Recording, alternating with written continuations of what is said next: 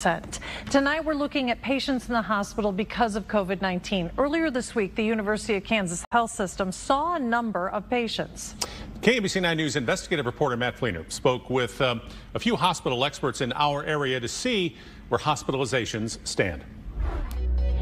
Over the past few weeks, doctors here at the St. Luke's Health System, Truman Medical Centers, and the University of Kansas Health System say they've seen record numbers of patients in the hospital due to COVID-19. Today we're at 39 patients. That's our high. Yep. That's our high. Tuesday, the University of Kansas Health System saw a record high of 39 COVID-19 patients.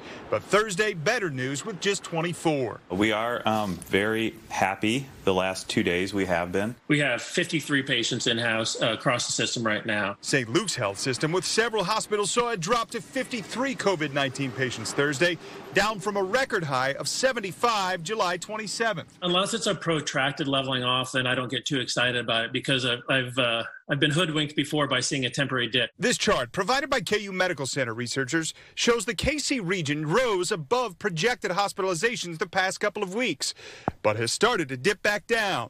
As for hospitalizations going back down, yes, it's reassuring, but it's not. It doesn't make me breathe a sigh of relief as of yet. Doctors say they are getting ready for fall with flu season ahead. In fact, the head of a regional committee that helps hospitals with resources says hospitals are actually renting and buying more ventilators to prepare for that fall season.